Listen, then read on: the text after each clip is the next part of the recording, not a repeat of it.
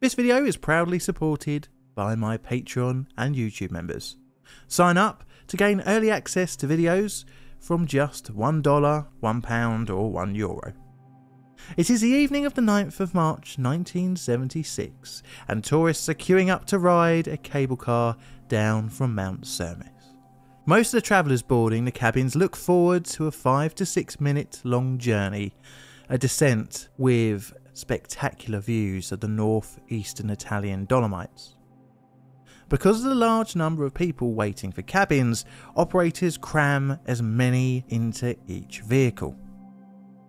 One such cabin has 44 people aboard, more than the recommended 40. But the operator thinks, well, some are children, so that couldn't count as a whole person, right? The cabin sets off down the mountain. What all aboard don't know is that in just a few minutes, only one would still be alive, as they have become unwitting participants in the world's worst cable car disaster. But it wouldn't actually be the only disaster to befall the cable car. But today we're looking at the first Cavalese cable car disaster.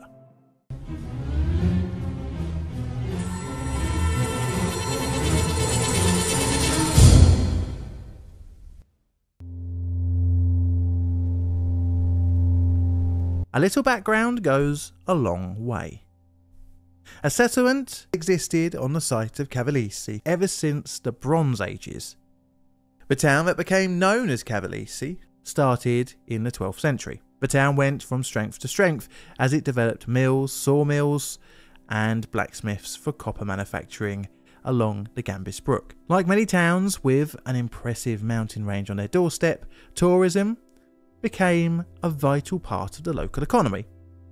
Cavalese was no different, and during the 1900s, especially the mid-century after World War II, the area saw droves of skiers, mountain climbers and general public go to Mount Cermis. The Dolomite Alps have become a world-famous destination for skiers.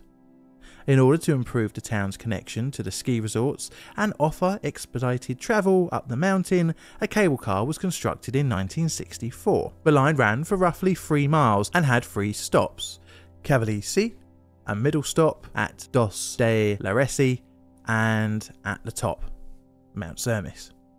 The system used 2 cables to guide and safely hold each carriage, which are known as cabins.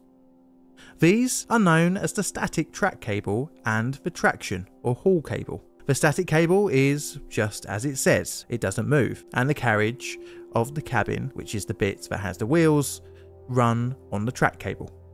The hauling cable is gripped onto and thus moves the cabin up and down the mountain. As one cabin goes up, the other one goes down, and basically they shuttle from each end of their respective lines as long as the system is in operation. The 2 cables that are used should never really touch, as well something stationary rubbed by something moving causes friction, which can cause damage to the cables. As such, cable cars like this have safety systems that stop the haulage cable if this is detected. The system at Cavalese had just that. But it could be overridden. It's not advisable, but can be used in certain emergency situations. The cable car was programmed to slow down slightly when travelling over the pylons, to reduce wear on the cabin's carriage and the cables. The cabins were rated to carry a weight of 40 people, and had a journey time of roughly 6.5 minutes. Sometimes, however, the system must have felt like throughput was not enough, as queues often developed during peak periods, and one such was the evening on the 9th of March 1976.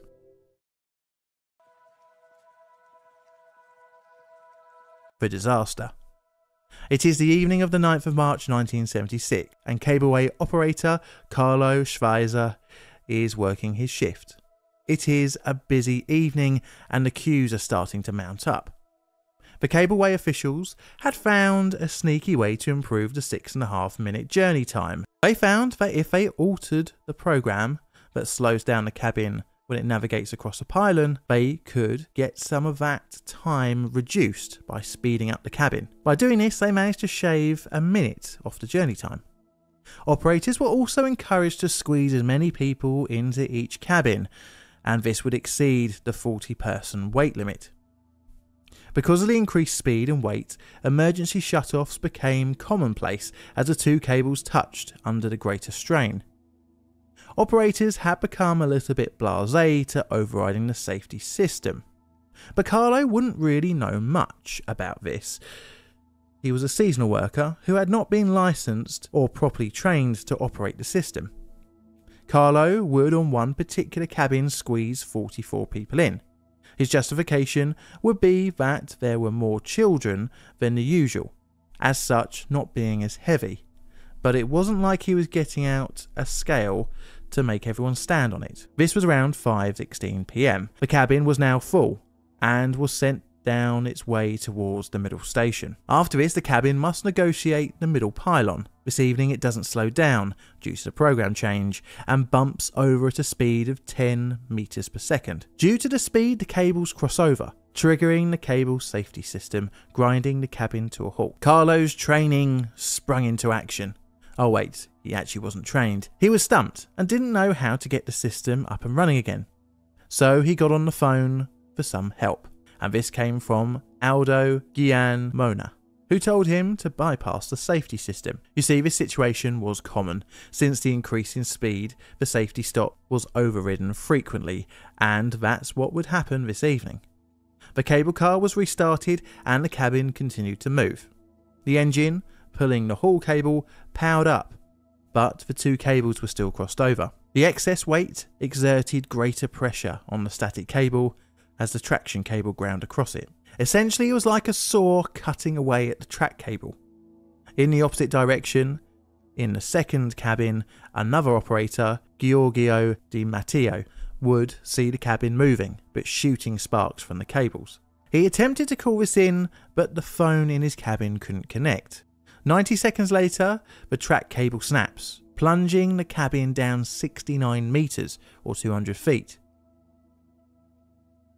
But due to the safety system being overridden, the engine winding the cable continued to run, dragging the cabin along the ground between 100 and 200 meters. During the drag, the 3-ton carriage slammed into the roof of the cabin, crushing it in. All but one of the 44 aboard lost their lives, including 15 children and an 18-year-old cable car attendant. Some survived the fall, only to be suffocated by the bodies of their fellow travellers. Carlo in the control room had to duck as the cable snapped back and crashed into the engine, smashing the windows.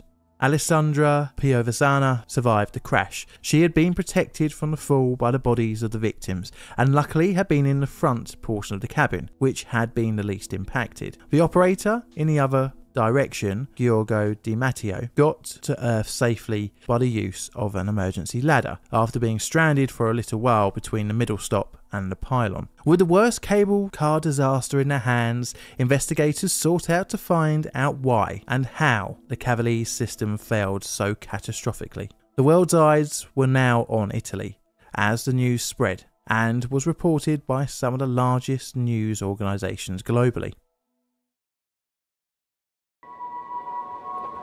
The investigation. Investigators sought out advice from the cable's manufacturer, Acciaierie Ferreria Lombardi. After careful inspection, they found grooves on the snapped line and signs of intense heat caused by friction. It was estimated that the heat was 1300 degrees Celsius. This pretty much unequivocally pointed blame at the cable crossover.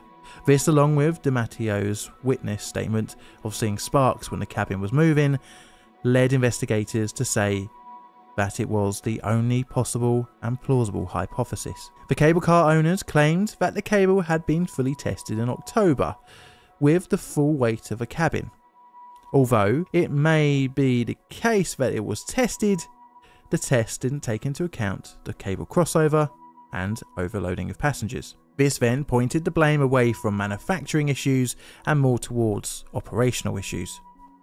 Clearly, Carlo was not properly trained for his job, and it's easy to solely blame him, but it goes higher than just the actions of one person on the day. After all, if you don't properly tell someone how to do their job, they will use their judgment, which may overlook key safety points, like don't overload. Carlo was also instructed over the phone to override the safety system. Lift officials would deny this phone call ever happened, essentially trying to push Carlo under the bus. Carlo was found guilty at trial of manslaughter and sentenced to 3 years, serving only 9 months. Aldo Gian Mona, the one who ordered the override, was also sentenced to 3 years, on the same charges of manslaughter. The cable car was rebuilt, only to be the scene for yet another disaster, but maybe I'll cover that on another day. So I'm going to rate this disaster as negligent due to the terrible operation of the cable car that evening, and a 6 on the legacy scale, but an 8 on the cable car only legacy scale. This is a Plain Difficult production. All videos on the channel are Creative Commons Attribution Share Alike licensed. Plain Difficult videos are produced by me, John, in a currently dark and cold corner of southern London, UK. I have YouTube members and patrons who financially support the channel, and I'd like to thank you. And I'd also like to thank the rest of you for tuning in every week for your weekly dose of disasters. If you're enjoying this outro song, then please check out my second channel, made by John. And all that's left to say is thank you for watching, and Mr. Music Man, play us out please.